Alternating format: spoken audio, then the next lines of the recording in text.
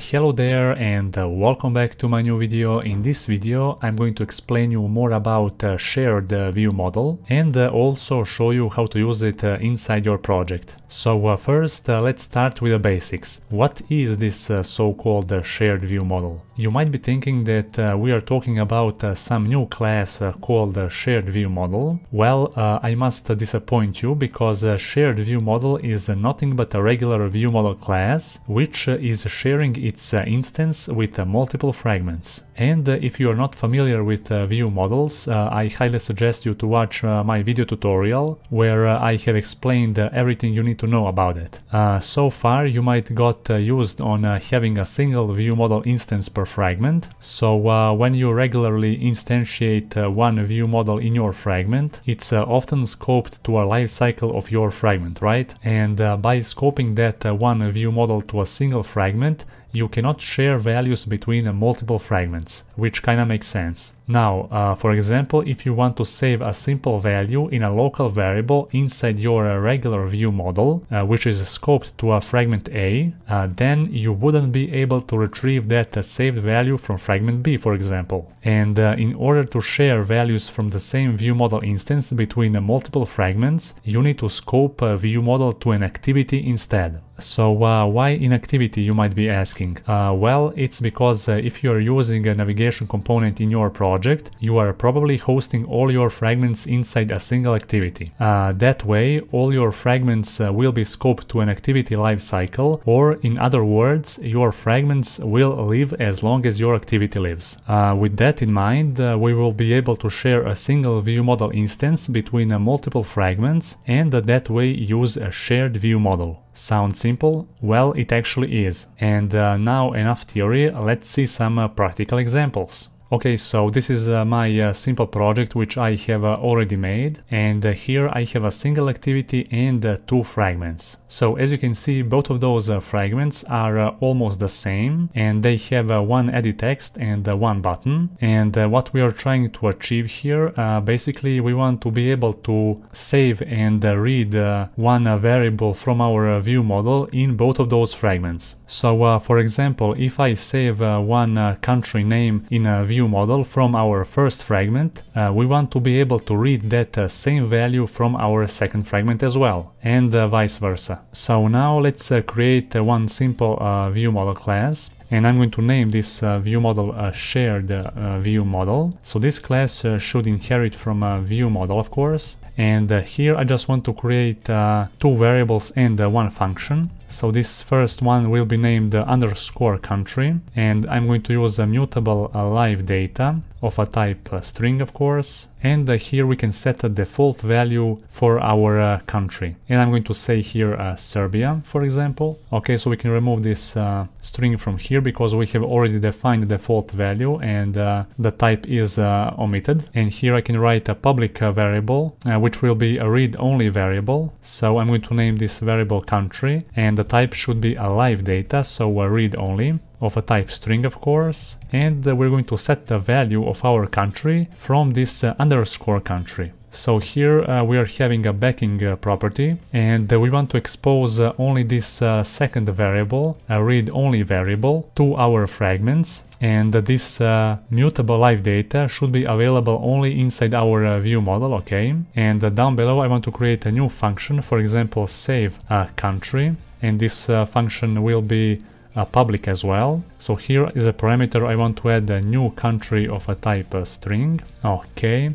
And down below I want to set the value of our mutable live data or underscore country to the value from the parameters of this function. So new country, and that way we are going to only expose this public read-only variable and not this first one. So now let me just open this main activity so you can see how our activity looks like. So here our activity is just basic and simple. We have this setup action bar with nav controller, so we can navigate back from our second fragment to our first fragment. And let's open up our first fragment. So as you can see, this is how our first fragment looks like. So we have one edit text and one button. And here basically what I want to do, I want to initialize first view model. So private val shared view model, and here I'm going to use a by keyword, so I can delegate this view model initialization to a delegate called activity view models. So you are already familiar with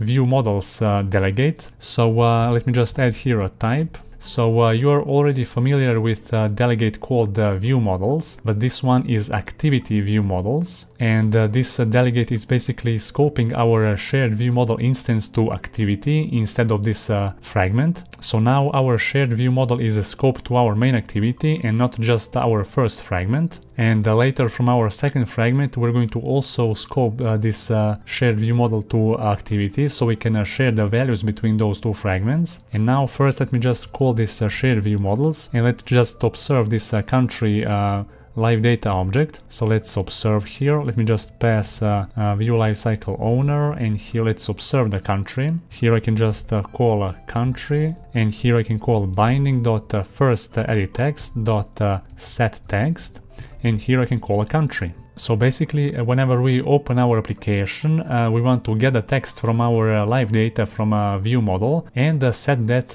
value to our edit text. And down below I want to call binding.first button, and here I want to add on a click listener. So whenever we click on our button, I want to call a shared view model, then a save country, and here I want to get a text from our first edit text. I want to convert that to string, and I want to save that value to our shared view model. And of course after that I want to navigate, from action first fragment to a second fragment, okay. And let me just open this application so you can see how our application will look like now. So now when we run our application, you will see that our edit text here is populated with this country that says Serbia, and that's the default value which we have already specified inside our shared view model, so as you can see right here. And now basically whenever I change the value here and press a save button, then we're going to save a new value to our shared view model. But before I continue using this application, I just want to basically copy the same thing to our second fragment. So I'm going to just copy those lines of code. And here in our second fragment, I also want to initialize this view model, so shared view model, by activity view models, okay, because we want to scope this shared view model to activity, so we can share the values between those first and second fragment. And here inside I'm going to paste the same code from our first fragment and just change here those views. So second edit text, here a second button, and here a second edit text as well. And here let's change this action, so action second fragment to first fragment. So now let me just open this application so we can see how our shared view model will work. So now as you can see, default value is Serbia, which we have inside our shared view model. And now let's try and change this, for example, to India. And now when I press save, this India value will be saved inside our shared view model, and we're going to get navigated to our second fragment. And our second fragment will again show this value from our shared view model. So click save. And as you can see now, we are inside our second fragment, and this second fragment is displaying that same value from our shared view model. So what does this actually mean? Well, it means that inside our first fragment we have successfully saved this country to our shared view model, and we have successfully read that same value to our second fragment. And that's basically how our shared view model is working. So basically we are sharing the instance of this same view model between multiple fragments, and this shared view model is scoped to our main activity. So of course, if you don't want to use this activity view models delegate, you can also initialize this view model in an old way. So for example, we can just comment this out, and here I can write, for example, let me see, private late init var shared view model, and down below we can also call this shared view model. Then we can use view model provider, and here for example we can pass this, then we can call get, and here we can call our shared view model class. So now let's see what will happen if we run our application. So here we have a first fragment, and the default value here is Serbia. So now let's rename this Serbia to India, and let's save this value to our shared view model. So click save.